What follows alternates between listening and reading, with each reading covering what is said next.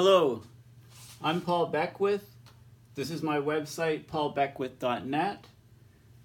I'm going to talk all about Hurricane Ophelia, which is still making a beeline to Ireland. A couple of days ago, this blog was posted on my website in association with a video called Hurricane Ophelia Heads to Ireland.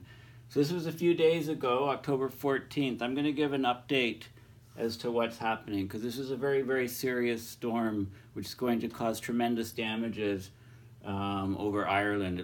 It's a direct hit. The storm is, in the last few days, the rotation speed of the storm has decreased as it's moving into colder water. But over the last 6 hours, since the 5 p.m. Sunday to 11 p.m. Sunday updates come in, the rotation speed of the storm is still at 85 miles per hour, but its forward speed has actually increased. It was 38 miles per hour, and it's increased 6 up to 44 miles per hour. I'll talk about these in kilometers as well in a bit. All of this work I do is on my own time and just to try to educate people about the risks from abrupt climate change, how this is related to climate change. So please consider supporting my work. This is my only source of income at the moment, my PayPal account. And thank you to people that have. So let's get right into it here. So this is my Facebook page, and I just posted this a few minutes ago. Vital Ophelia information. The storm is moving this way.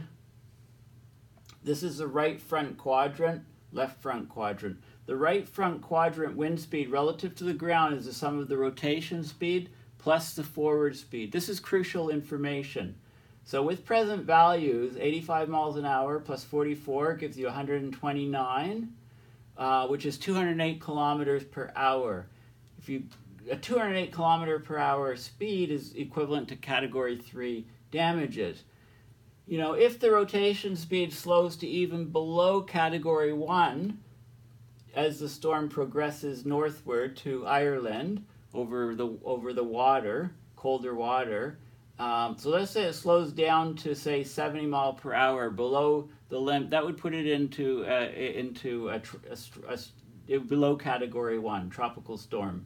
Okay, the cutoff is about 74, 75 miles per hour. You still would add the 44, this could even be higher, gives you 114 mile per hour Category 3 wind. So even though the whole storm can be categorized as going less than Category 1 before it hits Ireland, Ireland is in the right front quadrant and will get these very, very high winds. And also, depending on the terrain, these winds can be channeled and tunneled between terrain and actually be even higher. This storm is extremely dangerous for Ireland, extremely dangerous. I can't emphasize that enough.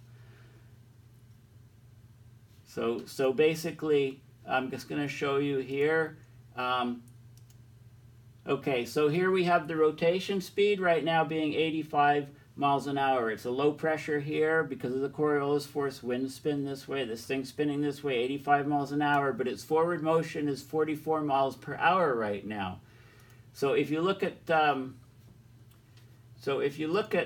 this quadrant here, you need to take the rotation is this way and the forward speed is that way. So the speed relative to the ground would be 85 minus 44 or 41 miles per hour here. This is out in the ocean though. This is what's coming over land here. The 85 rotation speed plus the 44 forward speed, 129 miles per hour. Okay, and this is 208 kilometers an hour in this region. This is the region that is going right over Ireland. So this is crucial information. Now, this is my Twitter feed. Just follow me at Paul H. Beckwith on Twitter. I'll follow you back. This is the latest on this storm. So we're right up here. Okay, 85 mile an hour winds, 44 miles per hour forward speed, 969 millibar is the pressure, low pressure. This is more indicative of a Category 1 or 2 storm, the pressure. So as the storm is moving north, it is slowing slightly, the rotation speed, and it's getting larger in size. So this is some data from 11 p.m., just the latest, or 8 p.m. update. This is the 5 p.m. advisory. I couldn't get the equivalent for 11. It didn't seem to come out, but here we are here, and this is the trajectory here. And just to remind you of the category winds, just Google hurricane categories and Google images and get the wind speed. So right now we're, it's a category 1 storm at 85 miles per hour, but the winds, like if, you add the winds in the forward right quadrant, and those winds are category 3 damage winds, almost even, 129 miles an hour is even, approaching category 4. So we're going to get huge damage in the right quadrant of this storm. Okay, the best way to get updated information, like I've said, is, I do loads of posts on Twitter. Follow me on Twitter. Just go on Twitter. If you don't have an account, just create one for this very purpose. Search for the hashtag Hurricane Ophelia, and you can get top stories, latest stories, and you get all of these constant updates on what's going on with the storm. So here's an image of the storm, of how big it is, and so on. Okay, and there's 60 new results. You can just click here and you get all the latest, the latest results, okay, on this storm. And you can do latest here. These are the latest posts, okay, versus the top posts. This is a more common, more popular hashtag Ophelia. Okay, lots of results since I've updated. I mean, people are joking about this, like hurricane precautions, bungee cord your house to the ground so it doesn't fly up. I mean, this is, if you had chains here, on the roof, this would be a good idea. Perhaps these could be realistic. I don't know. I mean, it's said as a joke, but, if you had, any winds are just going to pull these right out of the ground. But if you had deep augers and set them deep in the ground and had your roof, it would perhaps keep your roof on. I don't know. Interesting idea, but posted as a joke. So we could go, if we just click on the new results here, and it will update to the very latest of what is going on here. Okay, the very latest. Of course, Hurricane Debbie was 1961. I'll talk about that. That's the only precedence we have for this, really. Okay, so now I'm going to talk a bit about a chronology. So this is, if you go to the Google NHC, National Hurricane Center, .NOAA, N-O-A-A, and then you can get the latest forecast. So this is where we are up here. We're tracking out of the range of the National Hurricane Center. We won't have more updates from them. And this is where you get the 85 mile an hour, 44 mile an hour movement, and the 969 millibar pressure. So let's have a look back. This is in the 11 p.m. update today. This is the 5 p.m. was the latest. They don't have an 11 for this. Okay, so what I'm doing here is I'm looking at the history going backwards in time. So here's where we are. We're 5 p.m. Sunday, 85 mile per hour winds, 38 miles per hour. Like I said, at 11 p.m., this is still 85. This has gone up to 44. So the right front quadrant is the addition of these two. Like, I can't stress that enough.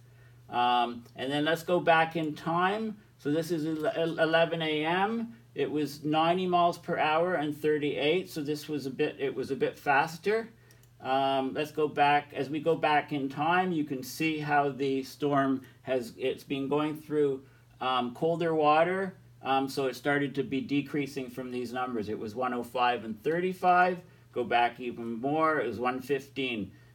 This is when it was a strong category. It reached category 3 status, okay, at this point here, which surprised everybody on Saturday, and the movement was a bit slower. And if we go back, here we go, 115 again on Saturday at 5 p.m. Sorry, what was Saturday at 11 p.m., Saturday at 5 p.m. So for most of Saturday, this was a category 3 storm, 115. Now we go back to 1:15 Saturday, 11 a.m. And then we go to Friday, and it's 100 miles an hour. Okay, so it peaked at 115. It's going through warm water and getting larger, and it was moving a lot slower. It's getting stronger. So I'm going back in time here, going right back. Here we go to Wednesday at 5, Wednesday at 11 p.m., Thursday. Okay, so what you can see is you can see the progression. You can follow this and see the progression of this storm as it, if I go backwards this way, then you can see, what going forward in time. So Wednesday at 5 p.m., this is Wednesday at 11 p.m., Thursday at 11, and so on. Thursday, Friday morning, Friday evening, afternoon, Saturday morning, Saturday evening, etc. So you can see the progression. So the cone of information is actually being fairly accurate. Okay, the right front quadrant. I can't emphasize how important this is. So here's an example, 100 mile an hour rotation, 20 forward. This is the winds that you get on this side. This is the winds that you get on this side. You add them here, you subtract them here. And, okay, so here's some more information on this. And this is where tornadoes are spun off. So there's also a risk of tornadoes spinning off from these hurricanes. So because the winds are strongest in the right front quadrant, you can see all these tornadoes in the right front quadrant. This is the probability of occurrence in different quadrants. So obviously up here over Ireland, we're going to have an issue possibly with tornadoes spinning off from this storm. Look at what happened with Harvey. There were lots of tornadoes spinning off from Harvey, for example. Again, if you just go to Google Images and look at the categories, you can convert it to miles per hour, and you can see what type of damage happens for that type of wind speed.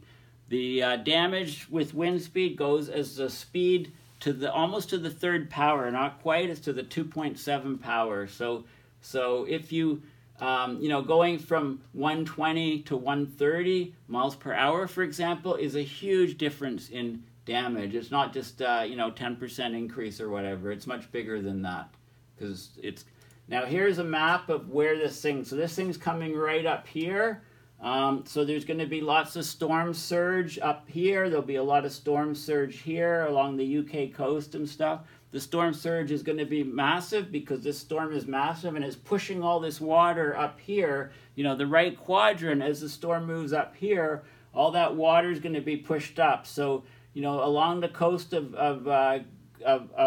England and Scotland and all this area, there's going to be large storm surge, and up here, the water is going to be pushed up into this channel, and it's going to build up. It doesn't have a lot of places to go. There's going to be actually a current coming in here and a current going out there. Okay, this is very important to also consider in the emergency preparations and before this thing hits. Okay, so here's Google Earth Null School, and this is the sort of thing that you get. And you're looking at, so you can click on this to get the menu. This is the default air. We're looking at the atmosphere, surface winds. Okay, click this to close it. This is the storm coming up here. Okay, and we can see what it's doing. Okay, massive compared to the UK. We can also look forward in time, and this is the projection going 3 hours forward. If this is going to work for me, you can go and look into the future at the forecast. It's freezing right now. I'm not sure why. Okay, but you can click this for 3 hour increments, and you can see the storm come up across and follow the path where it's going. Okay, this is the sea surface temperature. This is where the storm is right now. If I go back to air, this is the eye of the storm. So I'm going back to ocean, and this is ocean waves. So 4.4 meters here. Here we're, 9.7, almost 10 meters or 30-foot waves, 33-foot waves here. If we go back to air and put the location here, and then go back to ocean,